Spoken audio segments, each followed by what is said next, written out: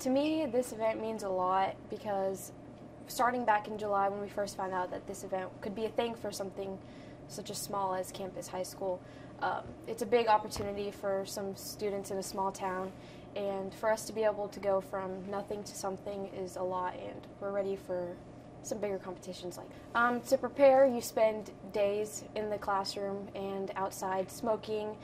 There's a lot of money that goes into it as well, such as buying the smokers or the grills or the charcoal, the meat, whatever you need to actually prepare for the event, and then just taking the time and effort to take your time to spend a whole day doing something. It's really exciting, like having the country music playing and everyone laughing, everyone talking, hanging out. It's not very stressful compared to a culinary competition. It's kind of different, but it's a lot of fun to be around such an engaging community. Well, originally, my dad has been a chef my whole life, and he inspired me to get into culinary classes and cooking at high school.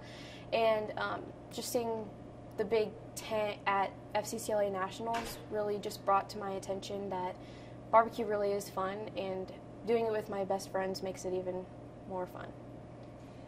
Branson's really fun, and to be with this group of people will make it even more exciting.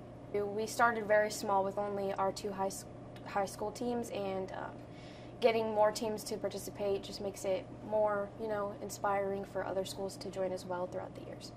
It's definitely very stressful, and you have to make sure that you're on top of the schedule, and you have plenty of people that are there to help you every step of the way. But getting to the final point, such as today, has really just let me celebrate my success in all of the work that it has taken to get this far.